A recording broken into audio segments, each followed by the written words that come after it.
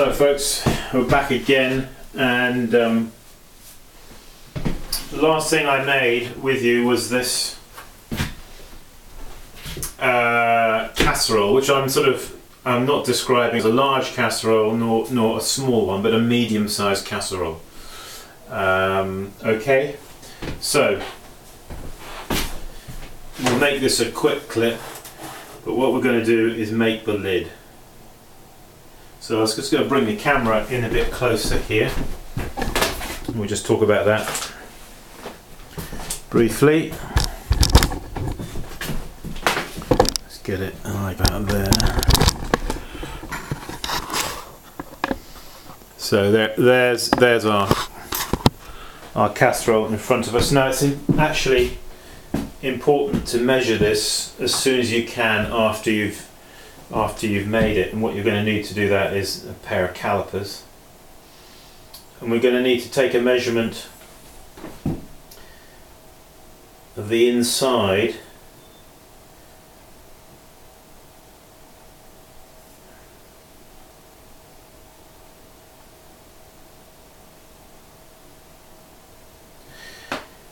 in other words, if I was to explain it to you better, the inside measurement across there,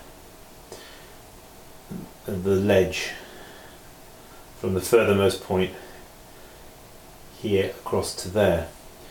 But I don't want to use the calipers. You might think, well, that's the obvious way to use the calipers, like that. Well, yeah, that will measure it. I don't have one of those pairs of calipers where you measure there and then it gives the external there. It's not like a crossover one. Or you can measure it like this, which is generally what I prefer to do.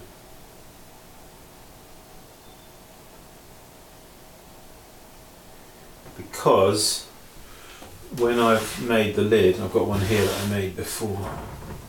When I've made the lid, while it's on the wheel, you see, I can measure it like that across.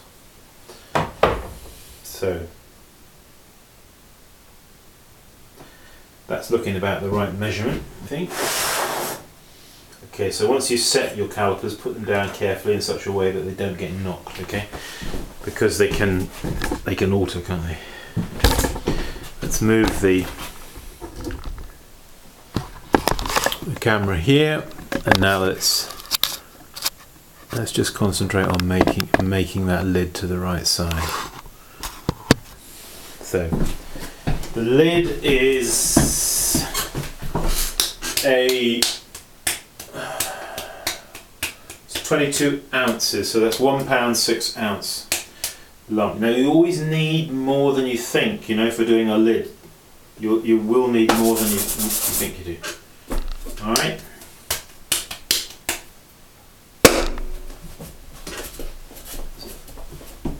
Plonk him down firmly, kind of hand center him like this.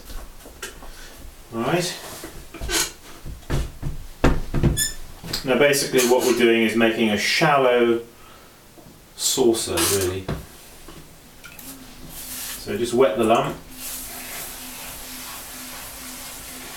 Remember that pinky finger there is going to seal it. Once you're happy that he's sealed, I like to cone him up. Okay, and then center him down.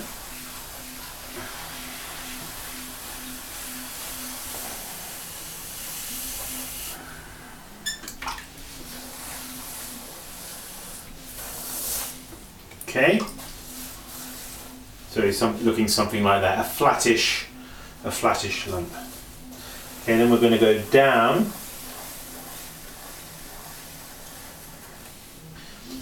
So he's looking something like that. And now just pull the clay across.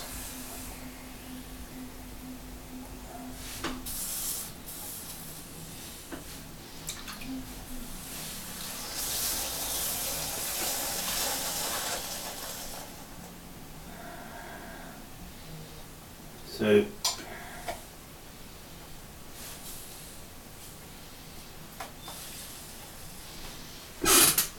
now I've got a little air bubble there. If you have an air bubble, just give him a couple of pricks and then move your hand along like that.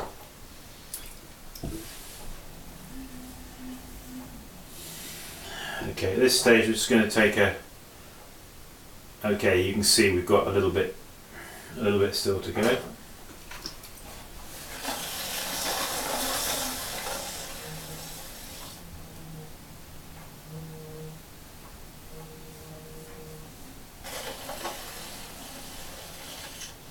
Now you have to think about the lid, the shape of the lid, because you have to think in reverse, don't you? Because this is upside down now. So when this is the right way up, it's going to be domed, all right?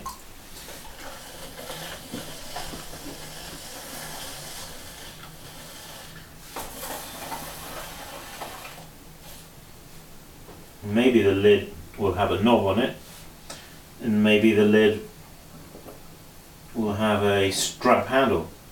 And that's got to be enough now.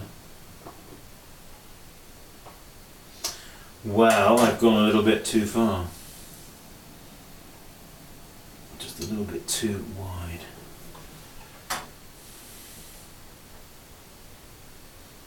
He's a fraction wide, just a fraction. But you know, it isn't...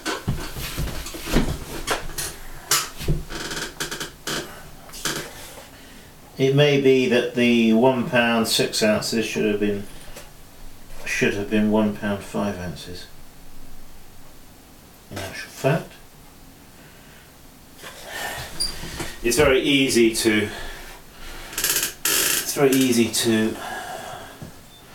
have too much clay. Well, it's better to have too much clay than not to have enough. Okay, well, as we're here for the purpose of teaching, in actual fact, I mean, you could leave it like that and just trim it to size when I come to fit it up. But let me just show you another way of doing it. Alright, so you're going to take your needle tool and we're just going to put the finger here underneath, alright, and we're going to push down till I feel it touch my finger and then lift away, and there he is. Okay? That's a little bit of the excess there. We have, you don't want it too thick on the edge, so it's coming to a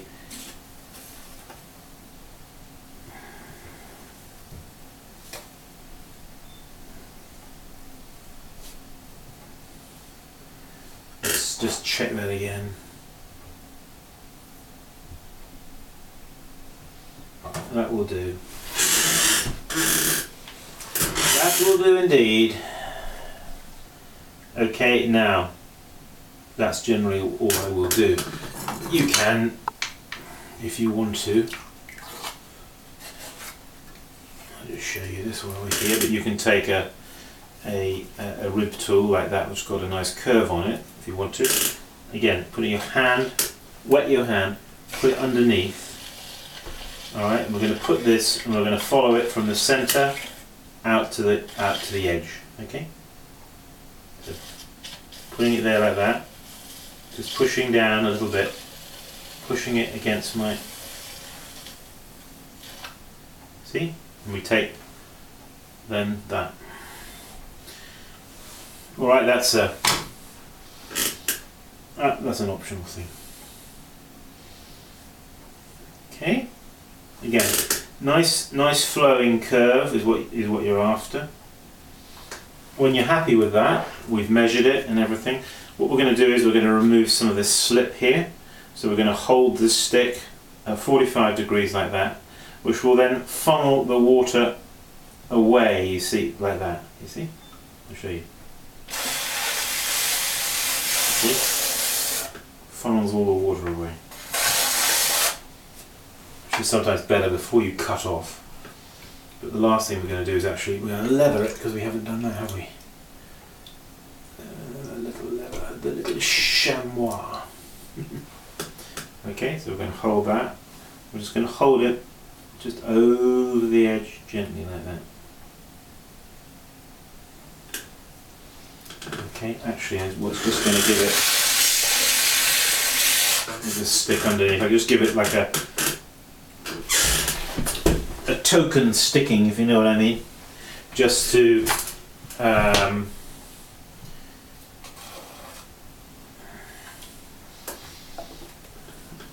have an entry point for the wire. Okay, that's it. Taking the wire like that, that's how you hold it. Pull it like that so the toggles come to the back of your hand, and then it leaves your thumbs free to work the wire. Okay, keeping the wheel still rotating but at a slower speed. Hold it like that and then just go straight across. Voila. And lift them off. Okay, and there is the lid, which we will fit up to the casserole. Quite often with lids, there's a little bit of fitting up to do. It's rare that you throw a body of a pot and then throw a lid and the lid just fits absolutely perfectly. You don't have to touch it at all. Usually there's just a little bit of, as my dear dad would say, a little jiggery pokery needs to be done just to get it to fit up.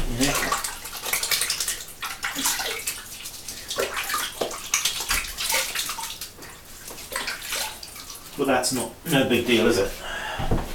That doesn't take nothing but the twinkling of an eye.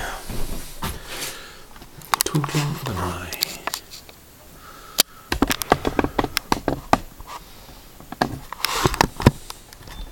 Well, the next thing I've actually got to do is we've thrown the body, we've thrown the lid, and the next thing to do now is I'll move across to the casserole that I had already thrown, which is ready